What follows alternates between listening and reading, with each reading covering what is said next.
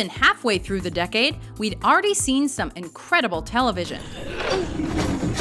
Welcome to WatchMojo.com, and today we're counting down our picks for the top 10 decade-defining TV shows of the first half of the 2010s. Manny, Claire was feeling bad because she wants to hit her own children. So I tried to make her feel better by inventing terrible things about you. For our series on the top decade-defining shows per era, we picked series that spoke to the period in which they were made and set the standard for television during that time. Within the first 100 days of this administration. These shows were chosen for how important they were in the 2010s, regardless of when they started or finished. However, we left out shows like True Detective that are still in their infancy, because we want to see more of them before we decide how great they really are. Hello, Sheldon. Come on in. Number 10. The Big Bang Theory. This seat is ideally located, both in relation to the heat source in the winter and a cross breeze in the summer. It also faces the television at a direct angle, allowing me to immerse myself in entertainment or gameplay without being subjected to conversation. As a result, I've placed it in a state of eternal dibs. You don't have to be a nerd to enjoy this sitcom, but it probably helps. It centers on 4 geeky, socially awkward scientists and their relationship with Penny, the gorgeous waitress who lives across the hall from 2 of them. Enjoying high ratings since its debut, The Big Bang Theory is a syndication darling whose success has only increased with time. Can I sleep here tonight? Why? Leonard's having astronomically inaccurate Star Trek sex with my sister. I can see how that would be upsetting. Come in. The show's clever references to science and sci-fi are hilarious and make the Chuck Lorre series unique. And the excellent cast chemistry, ensemble of actors, and killer cameos hold it all together. Excuse me, I'm looking for Sheldon Cooper's apartment. Oh, I bet you're here to check out the room for rent. Yeah. Run away, dude. What? Run fast, run far. Number 9. Sherlock. So you're Sherlock Holmes. Wally's told me all about you. This BBC series proves that even though the books that inspired this detective show were written over 100 years ago, the stories still resonate in a modern setting. The British crime drama brings Sir Arthur Conan Doyle's brainiac sleuth. Is that it? And his crime-solving adventures with his milquetoast sidekick Watson into the 21st century. And the results are thrilling. It's brilliant. The intricate mysteries are fascinating to watch being unraveled. Beautiful, isn't it? And we can't get enough of Benedict Cumberbatch's star-making performance as the titular investigator. I play the violin when I'm thinking. Sometimes I don't talk for days on. And would that bother you? Potential flatmates should know the worst about each other. Number 8. Community. Well, you've heard all kinds of things. You've heard it's loser college for remedial teens, 20-something dropouts, middle-aged divorcees, and old people keeping their minds active as they circle the drain of eternity. Though this cult comedy is constantly on the verge of extinction, you wouldn't know it from how hilarious and witty it is. The Dan Harmon Show intersperses meta-humor and pop culture references into its depiction of students at a California community college. Makes sense. Making it feel unlike any series we've ever seen. And if I wanted to learn something, I wouldn't have come to community college. Even after losing hysterical actors like Donald Glover. Yeah, what a relief. Looks like someone narrowly avoided a lifestyle mistake of their own. Stalwarts like Joel McHale and Alison Brie kept the ensemble strong. I forgive you. I forgive you. I forgive you. I forgive you. Little twerp. We're still hoping for 6 seasons and a movie. It seems less than impossible. Number 7. House of Cards. I never make such big decisions so long after sunset and so far from dawn. This political drama is notable for being the first big original series on Netflix, but it would have merited a spot on our list regardless of how it had been distributed. A strong supporting cast has helped the show nab award nominations aplenty, including a Golden Globe for Robin Wright. What you said had some truth. But Kevin Spacey gives an unforgettable turn as Frank Underwood, a ruthless Republican politician who's willing to do anything for power. Cry havoc, said he who fought chaos with chaos and let slip the dogs of war. The strong writing ensures that he always has interesting things to say, especially when he's delivering soliloquies directly into the camera. Moments like this require someone who will act. Who will do the unpleasant thing, the necessary thing. Number 6. Modern Family. You have to appreciate nature. Yes. Soon this will be the mall. I'll come then. Families in the 21st century look very different than they once did. And, true to its name, this sitcom memorably portrays contemporary clans. There's nothing gays hate more than when people treat us like women. We're not. We don't want to go to your baby shower. We don't have a time of the month. We don't love pink. You love pink. No, pink loves me. Its mockumentary style is the perfect form for depicting the lives of 3 related families in suburban LA. The ensemble cast is outstanding from top to bottom, though we particularly love the cool dad, Phil. I, like a lot of men in this town, enjoy making love to my wife. Their witty banter is just as entertaining as it is insightful, and ensured the show nabbed tons of awards, critical acclaim, and viewers galore. So, who wants to come with me to the Spoken Word Festival this evening? Only have 2 tickets, so somebody's gonna be disappointed. I think it's gonna be you. Hi, Manny, I will go with you, but I'm so tired. You just woke up. How are you tired? Maybe because I'm turning food into a human.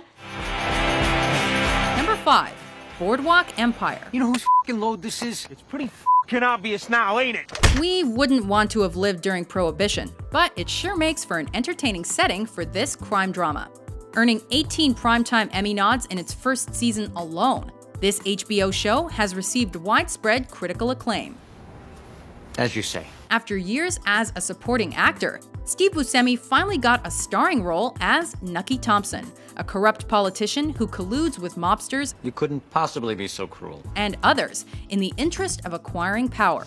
Doesn't that worry you? The gorgeous period set design is the perfect backdrop for the compelling interactions between him and the rest of the stellar cast. There's no one else in all the world. Number 4, Mad Men. Oh no, it's a blitz! Punch in on Namath. He says something like, The secret to victory on the road is Samsonite. I carry it because it's tough, and no matter what comes at me, I know I'm protected. This was the first series after AMC's formatting change to prove the channel knew how to do original content. He's not making this up. A romantic period drama about people who work in advertising, it's the most fun you'll ever have in a history lesson. You know what gets you over something like that? Drinking. And the beautiful costumes bring the 1960s setting to life. You still think you're better than me? But of course, it's the people wearing them who drive the show, particularly Don Draper, played with remarkable charisma by John Hamm. It's me. His tumultuous life never fails to keep us entertained, and it has tugged at our heartstrings more than a few times. How could you do that to me? Don't be afraid, okay? Little girl? Number 3, The Walking Dead. Though zombie stories have been told many times, this series manages to provide a fresh take on the genre. Another success for AMC, The Walking Dead is as popular with critics as it is in the ratings.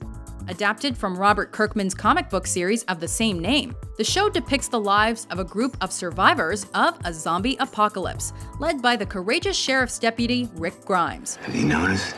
It's all we talk about anymore. Their struggles to cooperate make up much of the drama. But it's the impressively gruesome zombie action that really gets us. Drifting on the spaceway by the Beat Juice Hotel, mapping out constellations of the place in us away. Number 2, Game of Thrones. You're almost there. And you're afraid you won't make it. The sheer scale of this fantasy adaptation would be enough for it to make our list. Greatest accomplishment. But its unpredictable plot twists and compelling characters put it over the top. Based on George R.R. Martin's novels, this HBO drama set viewership records, won multiple awards, and is consistently the most pirated show online. I have come to make my apologies, my lord, and to beg your forgiveness. Whether it's the battles in the North or power struggles in King's Landing, the show has a wealth of strong stories. Though we hate seeing our favorite characters die, Sir Ilan, bring me his head. We know that equally awesome ones will take their place. TV has never been this epic. The battle is over. We have won. Before we unveil our pick for decade-defining show of the first half of the 2010s, Here are a few honorable mentions. Madam, wake up.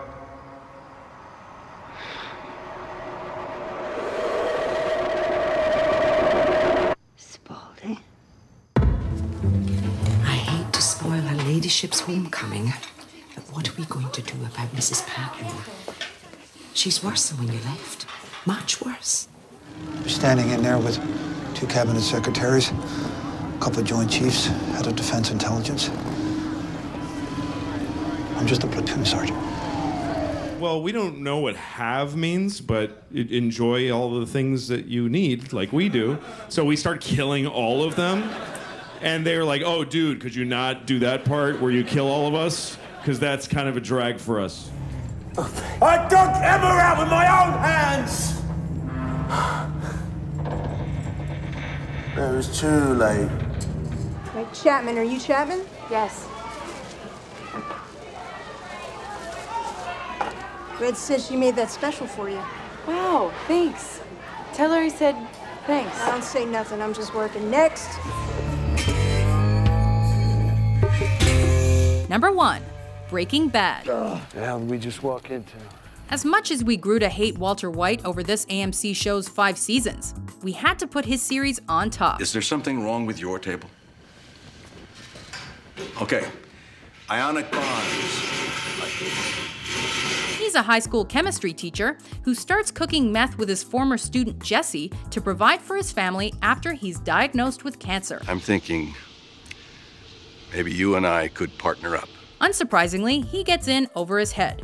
Though what's rough for him is riveting for us. How could you keep this a secret? Bryan Cranston does an incredible job of portraying both Walt's tenderness and his ferocity. I liked it. I was good at it. All that made this the highest rated show ever, as well as an awards juggernaut whose finale did not disappoint.